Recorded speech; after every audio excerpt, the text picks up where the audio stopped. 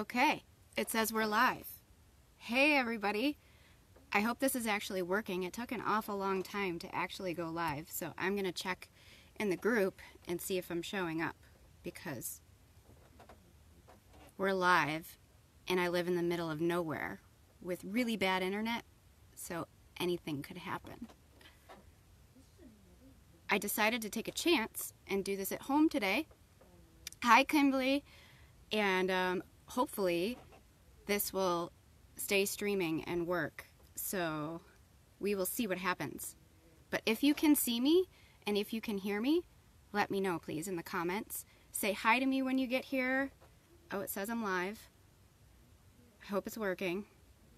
I don't want to start playing it because it will just stop my hotspot from working. So anyway, I am super excited to be here today. We're going to call this episode 1 of the Courageously Intentional Living show. I've gone live before, but I've never gone live on a schedule, and my hair is driving me crazy, so sorry, I'm going to do that. And so we're going to do this regularly every Friday at 1 p.m. So I hope you join me. If you can tune in live, that's great, because I can read your comments and answer your questions live. And if you can't, that's no big deal. You can join the replay later and watch later. And hi, Ashley. So, what are we doing here? Why are we here? Why the Courageously Intentional Living show? So, I started this group, well, I started the group a little later, but I started my page about a year ago. And it's really my passion to help people start to live more intentionally and focus on what really matters to them through the process of simplifying and removing all the unnecessary clutter from their lives so they can focus on what matters. And what happened over the past year is that I have started attracting mostly moms who are really busy, really overwhelmed, and they just don't really know where to start, and they know they have all this clutter that they're dealing with, and they need help to get rid of it. And in order to start living more intentionally and simplify their lives, they need to get rid of some of that clutter. So I wanted to start today off with the first episode talking about the different types of clutter. And really how I got here, just a quick story, quick bio, is 8 or 9 years ago, so now, I was in that place where I was super overwhelmed, super overworked, and I was being bombarded with clutter from different angles: physical clutter, schedule clutter, the different types of clutter I'm going to talk about with you today. And something had to give, something had to change. My kids were little at the time. I was juggling the work-home balance, trying to be in too many places at once, and trying to pay attention to my kids and be a good mom and pay attention to my husband, and I was just completely overwhelmed with it all. And so it started with me with physical clutter. So I started clearing the physical clutter, and as I did that, things got simpler and lighter, and I had more time, I had more energy. I didn't realize at first how much all that clutter was sucking up my time and my energy and my attention. And it morphed into this much larger, deeper journey than I have to explain with you here. Maybe we'll talk about that another time. I don't have a whole lot of time to go into that in this video because I don't want to keep you guys here forever. I could talk on this topic for a long time. So it basically led me to here, where a lot of people were asking me how I managed to do the things that I've been doing, and so there was this need to share what I know with people. So that's how we got here, and that's how the Courageously Intentional Living show was born. And I have notes to try and keep me on track, because I'll get off on a tangent if I don't. So today we're going to talk about the different types of clutter and how they're weighing us down and how they're holding us back. So when we say the word clutter, and I don't know if you guys can see me. Can you see me? Because I can only see a couple of comments. So I hope you can see me. Let me just check again real quick. Can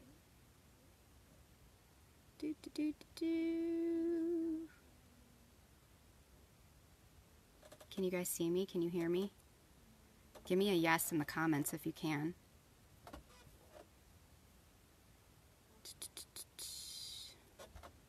Well, hopefully I'm not frozen. I'm going to keep going. Thank you, Chris. Hi, Chris. Okay, good. You can see me. You can hear me. All right. So, sorry for my squeaky chair, by the way. It's a very squeaky chair. So, when people say the word clutter, a lot of people immediately think of the physical clutter.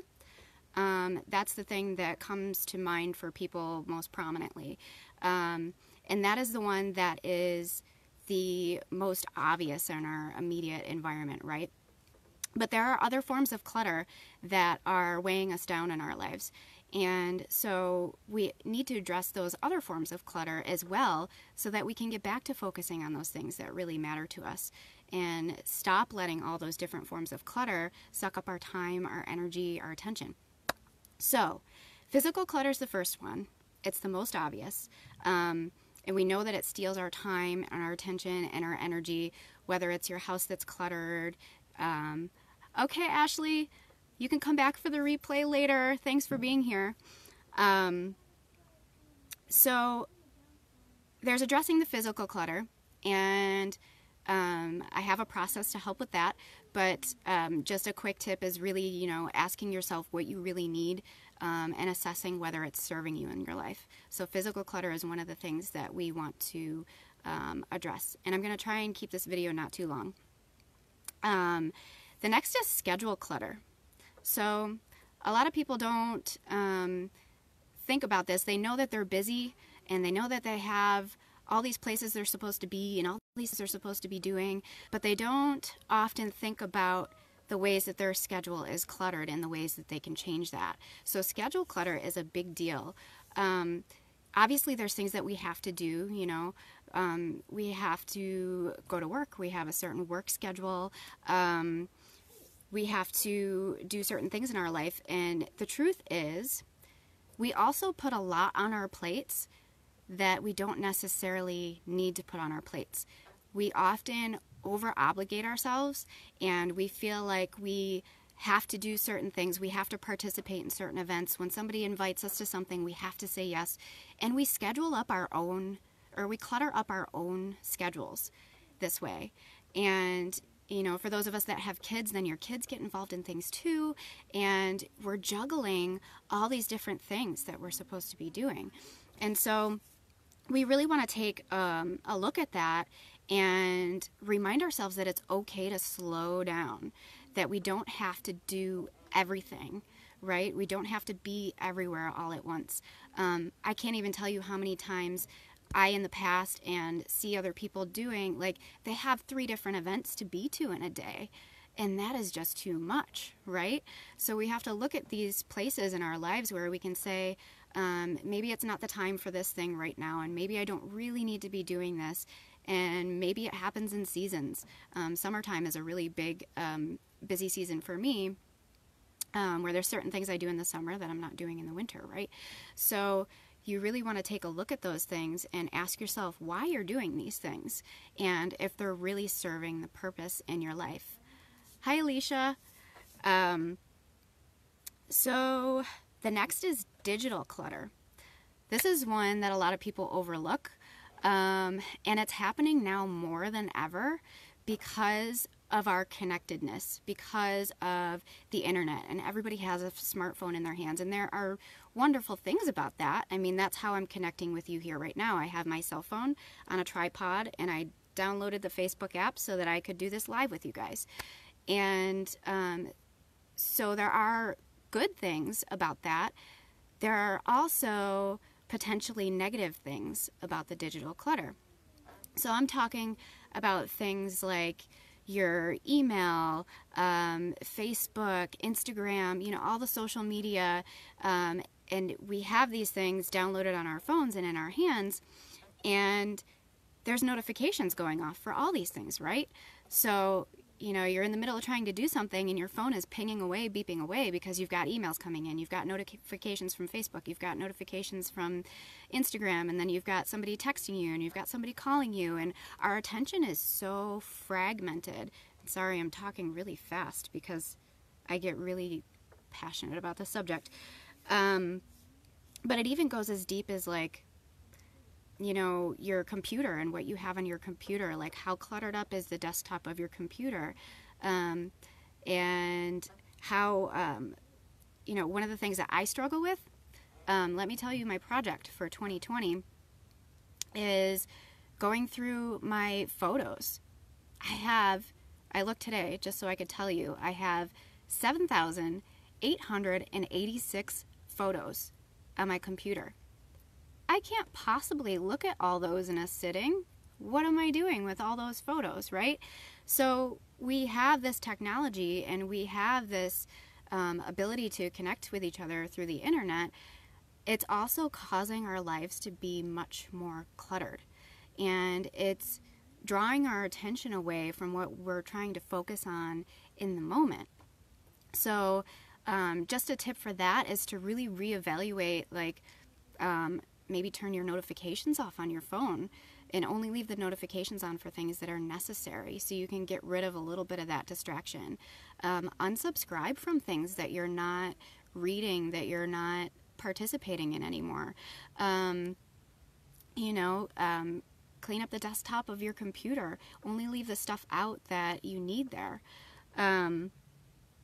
So the next one I want to jump into after digital clutter is mental clutter. So this is a big one. Mental clutter is the like the thoughts we have running in our head all the time. Like, oh, and when I wake up immediately, it's like, oh, I have to do this, I have to be here, I have this appointment at this time, and we have this like running narrative in our head all the time. And it can really cause a lot of stress and overwhelm if we don't have a good system to keep ourselves on track. And, oh, Ashley, yes, I've even silenced my ringer for everyone else besides my husband and parents. Yes, exactly, Ashley. So, like, I turn on my do not disturb when I'm working so that I don't have all these things coming in. And I've actually removed a lot of apps from my phone just because I want to be very intentional when I jump onto, I have to have the Facebook app for this, but I didn't up until now because I want to be really intentional when I get on Facebook or when I get online about what I'm using it for instead of just scroll, right? So, back to mental clutter. So, we all have this like mental gymnastics that's going on in our heads, right? Especially moms. We're really busy. We're trying to keep up with our family, keep up with everybody's schedules, manage our household, manage our work life.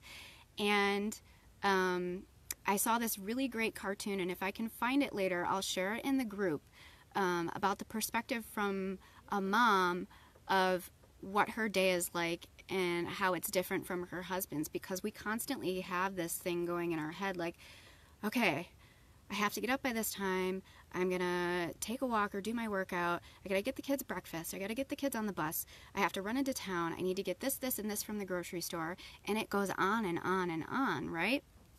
So, and then when we lay down to go to sleep at night, we have all these thoughts about, oh, I need to get this done tomorrow, I didn't get this done today, oh man, I can't believe I didn't get that done, now I'm going to have to do it tomorrow, and it's adding something to tomorrow's list, and we just have all this clutter going on up here that we need to somehow pull out and keep it from cluttering up our focus, and we want to focus on being present in the moment. So there's different ways you can do this, and it just comes down to like we're overstimulated by all these things, right? But you can use old-fashioned pen and paper to write stuff down. Some people like bullet journaling. You can use apps. I have a Google Calendar and I have a to-do list app, and that helps me kind of just like when those thoughts start running and I'm just like, I make sure that I write down my thoughts or I throw them into my app real quick so that I won't forget later on, and then it gets it out of my head at that moment, and then I can go back to what I'm doing and focus on what I'm doing. Hi, Tracy. So there's mental clutter. Now, there's also emotional clutter, which kind of ties in to mental clutter. They all kind of tie in together. But the emotional clutter that I'm talking about is like the persistent inner narrative that we have going on, maybe about ourselves or about other people or what's happening. It's the inner voice that's going on inside, right? And thoughts like, let me give you an example, like, I do everything, or I'm not good at this, or I'm a terrible friend because I didn't call my friend back. I'm a terrible mom because I yelled at my kids. And we have this narrative going on that we're thinking, but we're almost, it's like we're disconnected from it, like we're not aware that we're doing it to ourselves. Like we say things to ourselves that we wouldn't say to a loved one or a friend, and we don't recognize that we're doing it. It's just habit, you know, we just think these things. Or, you know, like, oh, I did all these things today and nobody even noticed. Nobody noticed, and this is one that I struggle with, is nobody even noticed the 24 small little tasks that I did today that contributed to the family's wellness, so nobody appreciates me, right? This is emotional clutter. So, hi, Sandy. So we really need to start paying attention to our thoughts and our limiting beliefs about ourselves. And so one of the ways to do this is to first recognize that you're doing it. When you see that you're doing it, stop yourself and ask yourself if that's really true and why you're telling yourself that, right? And then you want to create a new story. Just change the narrative, create a new story, and start talking to yourself like you would talk to a friend, right? So that's one of the ways to handle the emotional clutter. There are some other forms of clutter that I don't want to go into too deeply in this live because I don't want to take up too much of your time. But there's also like spiritual clutter, which can cause like an inability to nurture and support your passions and your visions in life. And there's, I don't really like the term for this, but I hear it a lot, relationship clutter. I don't know if I like that term because I don't like to think of, I think relationships are really important, so I don't like to think of them as clutter necessarily, but you can look at it in that way. You know, some of us we've all had relationships with people that were potentially unhealthy or toxic in a way that wasn't benefiting either person in the relationship, right? It could be with a friend, a family member, a coworker, a spouse, and we really need to start taking a look at our relationships as well. And this is kind of a topic for another episode because that's really a deeper topic. But it's really important to be intentional with who you surround yourself with. And that doesn't mean that you don't accept or love somebody. You can accept them and love them for who they are. You can also set healthy boundaries for yourself to make sure that the interaction with that person is not affecting your life in such a way that it's negative for you or for the other person. So, these are some of the different types of clutter I wanted to touch on today.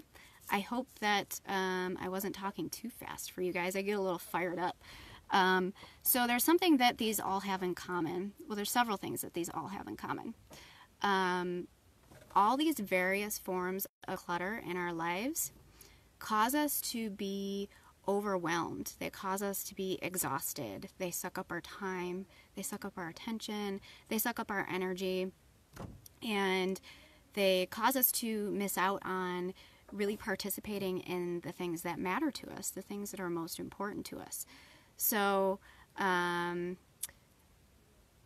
if you've seen these things affecting your life in that way, just give me a hey, me in the comments. Like, yes, these things have sucked up my time, my energy, because I want to hear from you guys too. And if you have any questions, put them down below. So the other thing that these all have in common is that So we gather this clutter in our lives, and a lot of it happens totally unconsciously. It's just like, one day we're like, wow, I'm really overwhelmed with all this stuff going on. What is going on? And part of it is that we don't have systems to deal with it in a good way. But going even deeper than that is that the clutter in our life is a manifestation of deeper problems. And I don't necessarily want to call them problems, of deeper things at work.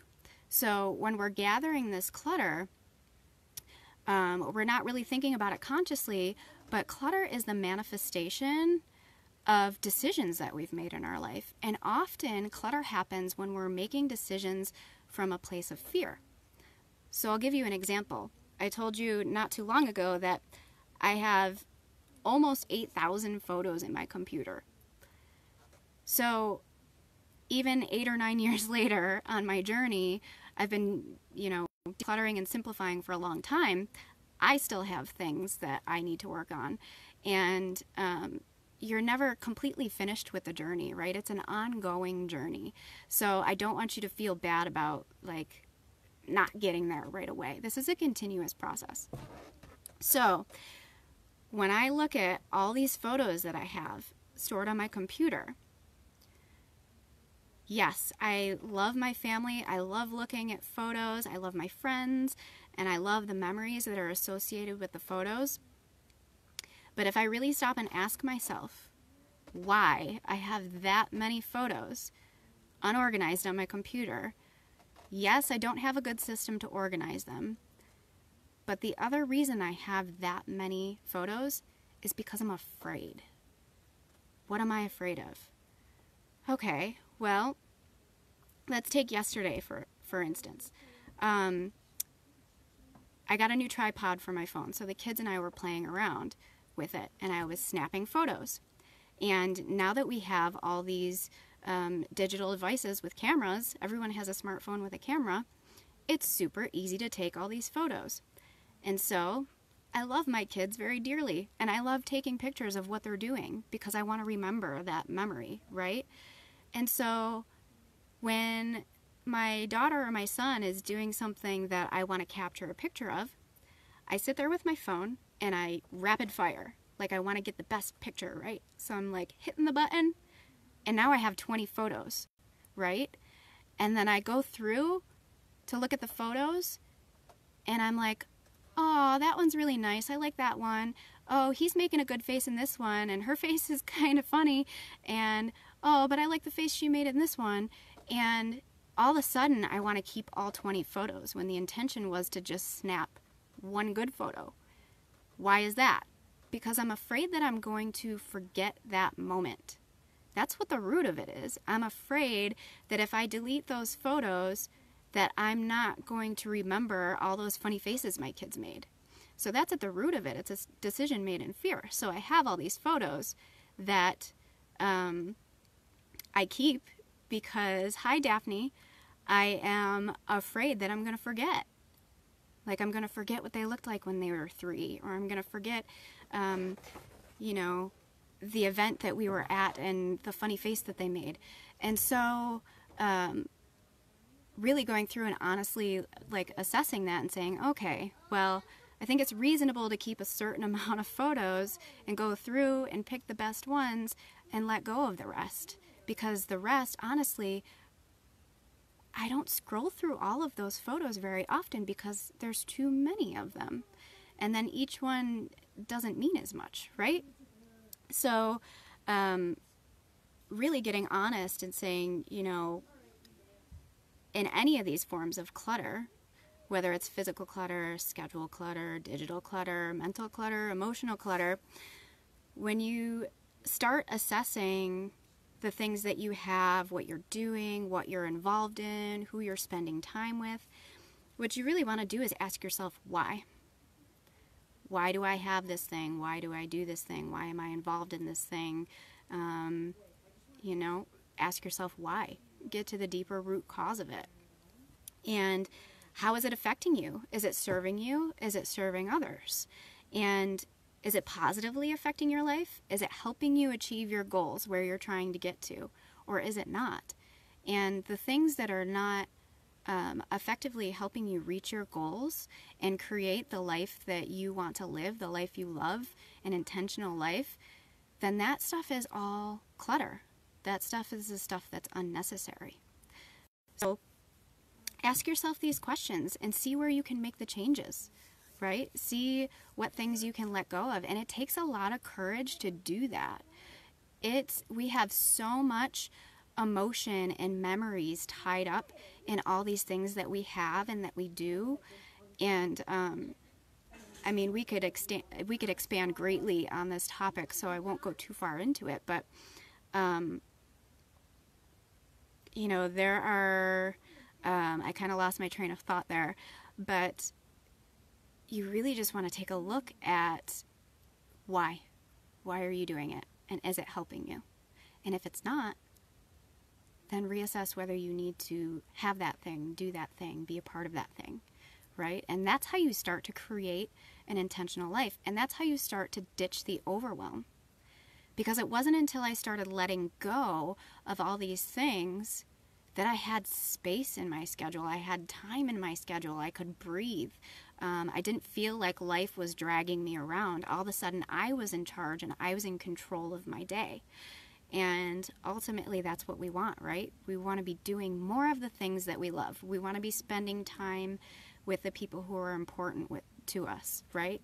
Because arguably, relationships in our life is the most important part of our existence as human beings, right?